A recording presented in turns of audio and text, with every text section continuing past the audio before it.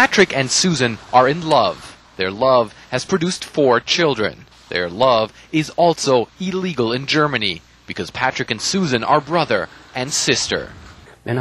People harass us all the time, call us the incest couple. They have no idea who we really are or how it all happened, Patrick says. I love you, the writing on this pillow says, and that love has resulted in big legal problems. Patrick spent more than 2 years in jail for sleeping with his sister. To try to prevent a return to jail, Patrick and Susan are currently embroiled in a court struggle that has captivated Germany. The couple is trying to get their relationship legalized. This is the German criminal law code. Now, paragraph 173 of this code forbids siblings from having sexual intercourse punishable by up to 2 years in prison.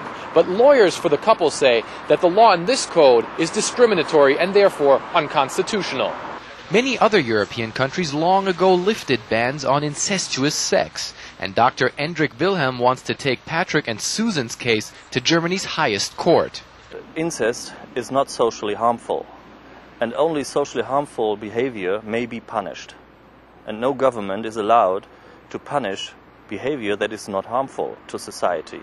But experts like Jürgen Kunze, a professor for human genetics, say children from incestuous relationships are often born with disabilities. Only 50% of children are healthy, 20% have brain damage, and the rest are born with massive physical disabilities, and many die, he says. The first 2 of Patrick and Susan's children were born with disabilities, legal documents say, though it is not known whether these disabilities are related to incest. Youth welfare services have taken all but 1 of their 4 children away from them. The first child just kind of happened. Then they took the second one away from us, so we wanted to have another one because we'd already lost so much, Patrick says. Patrick and Susan didn't know of each other's existence until they were teens. Patrick was raised by foster parents. Later he found his real mother and his sister.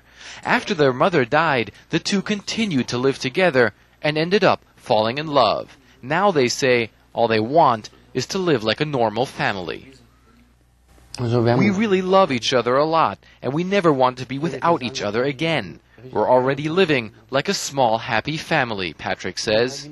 Either way, the couple says they hope German society will one day accept that their love is just as real and just as good as any other. Frederick Pleitgen, CNN, Leipzig, Germany.